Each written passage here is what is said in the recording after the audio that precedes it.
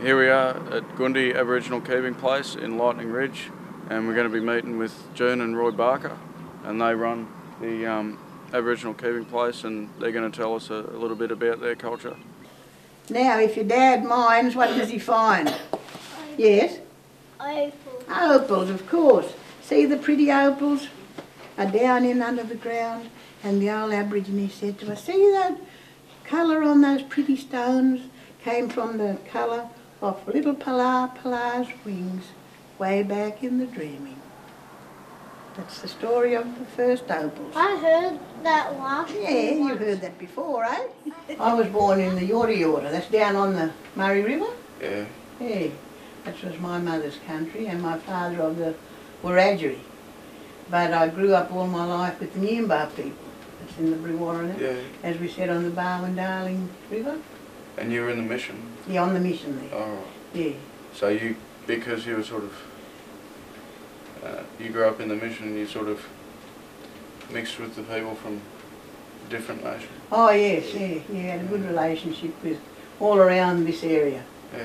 Like Walgett, Burke, Bree, Collie, Gadooga. Yeah. We're all the one, you know. What does Gundi mean? It's a shelter, a house. Right. Same as a gunya. You've heard of a gunya? No. A mai. No. These are all Aboriginal words. Yeah. Whirly, A whirly, that you know. depending Yeah. on what nation you're in, you know. But they all mean the same. A shelter. Yeah.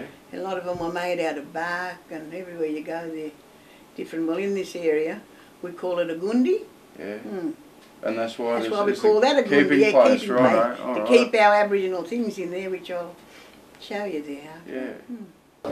All the grinding stones where the Aborigines used to grind their seeds to make their flour, and then Nyimba is out here, look. And then up above that is the Urulwari and the Ualiai there. This is my sore arm.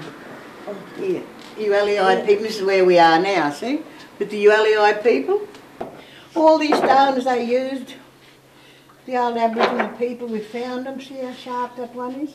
They all had a purpose. They used them, knives, see this one was like a sharp knife, where they skin their kangaroos and cut their meat up. Food. Yeah, cut their food up on their face, on their forehead. There's one, where there's one. Wherever On they your want. cheeks. Righto then.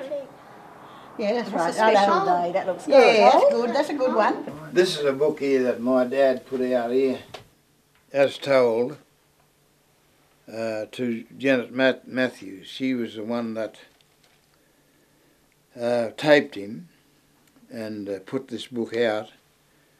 And they sold well in the States and in England and some of the schools here in this country too. But she got the copyright of it, and we got nothing. No.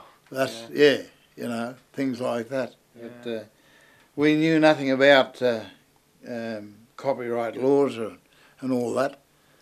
But we're awake up to them now a bit, you know. And yeah, it's not a bad book. It tells him of the life of an Australian Aboriginal from 1900 to 1972, as told by Janet Matthews. Yeah, So that's his life. that's his life And story. she got copyright. She got the copyright of it. She got the copyright of it, and he's in a nameless grave in the Brewarrina Mission Cemetery. Yeah, well, this is what they used to carry their food in. But this is a Northern Territory dish. Come back here, boys. And when you look at them, you'll say, oh, look, that's where they cut the bark off to make a dish. This year they'd put a little baby in this one. See, a little newborn baby? And it's called a coolamon. That's a canoe tree, see? The bark was cut off that with an axe like this, with an Aboriginal stone axe. And the bark would have been a big piece of bark like that. Uncle Roy just cut that to show you that it can come off in one big piece. For you growing up as someone of mixed blood, how did that make you feel? Well, I was no different than anyone else, sort of is my feelings. But you see, Did you feel sort of between, you know, you weren't sure if you were fully Oh Aboriginal? no, we got on well with the full-blood Aborigines.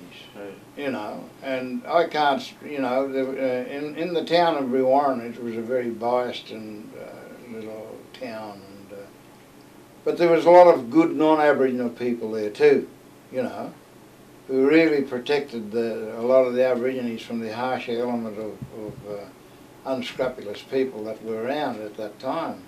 So we can't speak ill of those good non-Aboriginal people, and we never will.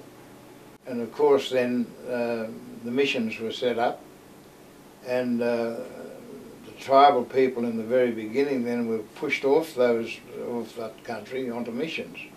They had nowhere then for forage for food, and what happened, and the government decided to give them handouts. That's rations, just rations, flour, tea and sugar and whatever. And that, in my view, has had repercussions right down through the years, you know, that Aboriginal people are so dependent on government handouts today. And I'm going to show you the little gundi now, the bark, the bark shelter. This is only a small one. They would be much bigger, and see the bark, covered in bark. And in there would have been their kangaroo skins and possum furs. They'd have a big fire burning out the front, and laying in there of a night, the mums and dads and a couple of children, they'd have really a warm bed.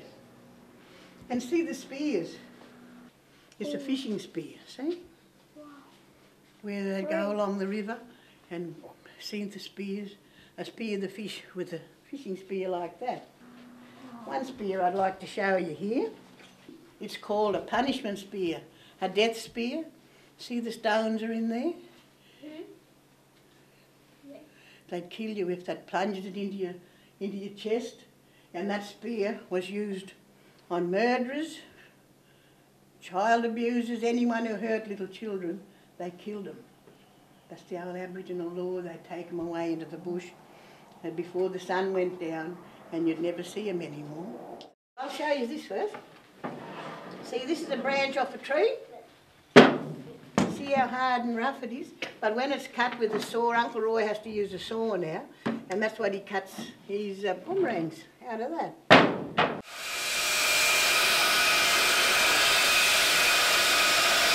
The bloke said to me, he said, "Oh," he said, "you're making all these